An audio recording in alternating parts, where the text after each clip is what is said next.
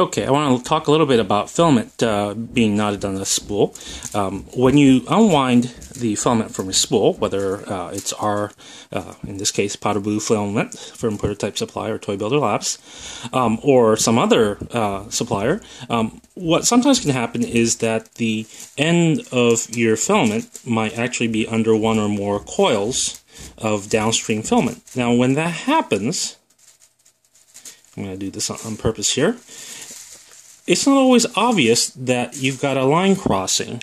And if you were to just mount this and feed it, you'll see that it will feed for a while before you start to see that it's actually crossed under other coils before it.